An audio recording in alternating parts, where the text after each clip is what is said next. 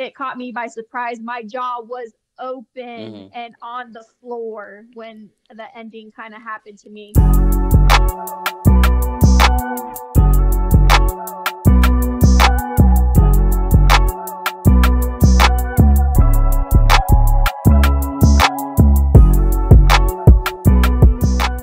What's up, guys? My name is Ed, and this is Marissa, and this is Distant Critics. Now, before we get into it, these are just our opinions and our opinions alone. Don't get mad at us of what we say about this. Instead, go to the comments. Let us know what you think about this film. Now, you already know what we're getting into. You see the thumbnail. Today, we're talking about The Bikeriders. Now, without further ado, Marissa, can you let us know about the plot? Absolutely, let's do it. After a chance encounter, headstrong Kathy is drawn to Benny, member of Midwestern motorcycle club The Vandals. As the club transforms into a dangerous underworld of violence, Benny must choose between Kathy and his loyalty to the club. So, this movie shows the evolution of the motorcycle club The Vandals, right, in the 1960s, and it shows the growth in a positive and negative way. So, if you want to watch a movie where you feel like you're practically in there, or you can smell the cigarette smoke, then this is the movie for you. Promise. Ed, can you 100%. tell me what you thought about the movie? Yeah, so this film isn't an A24 film, but it kind of has that feel. It's very like stylistic. You're not going to get a bunch of action in it. It's a time set piece. So visually, I thought the movie was gorgeous.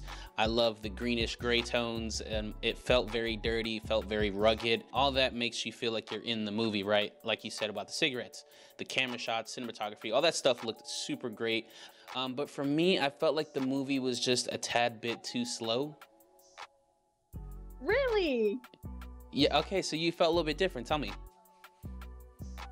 This movie was fantastic. I'm gonna say it out there right now, right in the beginning. I thought it was fantastic. I thought the speed was exactly where it should have been. And my whole thing is I want to go back to where the cast is. I think the ensemble of the cast is so electric. Like the chemistry between them all. And believe it or not, I know you may not think so, but for me, I felt like it was a pull on your heartstring type of movie because you fully immerse yourself into these characters and then you kind of grow attached to these characters, regardless if it was told in Kathy's perspective or not. Okay, yeah, I agree with that. I did love the characters. I felt like the devotion that each person put into each character was really, really great. My favorite person in this film was Tom Harding's character of Johnny. I felt like he had the most depth in his character, where at sometimes I thought he was hilarious, and other times I thought he was obnoxious and like rude, but then towards the end I felt like very sad and sorry for him. Jodie Comer's character, I forget her name, but I thought she was wonderful as well. And then Kathy.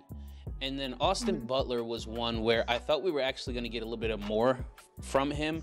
I think the marketing kind of like told a little bit of a story that he was going to be more in this film. However, I don't think he's in there that much, but for his character, he's much more of a drifter, so it makes sense that he's in and out, and you can't really connect with that character, but there's just something about him, and I think he portrays that pretty well. Yeah, and I do have to agree with you. They kind of showed this film as if Benny, Austin Butler, was going to be the star role in this, but I truly felt that he wasn't. He had like 8 lines. Yeah. And yeah, so I just feel like it did a real good job on showing him that stone cold, like I have no emotion type of character. But overall, he just wasn't there for me. But Johnny, on the other hand, Tom Hardy's character, was fantastic. Gosh, this word is so amazing right now. Fantastic at embodying Johnny and who he is as a leader, who he was as a brother, and who he was to a person of himself. And I think he just embodied all that. And you know what? I don't even want to talk about near the end because I just felt like that was unacceptable and shouldn't have happened. And it just, it caught me by surprise. My jaw was open Hmm. and on the floor when the ending kind of happened to me. She didn't see the But ending. I saw it coming, but we'll leave it at that. No spoilers. But go no ahead. spoilers. I don't know. I think overall this movie also, it reminds me my parents, my dad was in a motorcycle club and my mom was right there with him. And it just made me think about the camaraderie between them all, how they are really all brothers. And when I was younger, I used to go on events with them and stuff, go on motorcycle rides and stuff with them, and just seeing everyone come together. I just thought that it was very, like, the brotherhood is real, and you even have like the sisterhood too. Hmm. So I it didn't kind know of, that. Shout out Madre. yeah. Shout out to mom. Shout out to my dad. Yeah, it was very. It made me kind of think like that. Just not back in the 1960s. Yeah, I mean that's cool. I'm glad that you like connected it with that way. To me, when I thought of motorcycle gangs, I thought of like, I don't know, just really loud and like adrenaline rushing, punch you in the face type of stuff. And while there are glimpses of that in this film, it came off more of a sad film. So when you said that it like pulls on your heartstrings, I think that's what you said. I can see where you get that from this film. So for me, I do know this isn't going to be everyone's cup of tea, but while it was just a small tad bit slow for myself, I'm still going to give it a recommend because I did enjoy the characters. I felt like it was very, very character driven, and I did like the way that the movie looked stylistically. Yeah, I absolutely think you're right. I'm also going to give it a recommend. I would tell my family to watch it, my friends to watch it. I would tell everyone to watch it. And I'd probably watch it again. That's how much I really enjoyed this movie.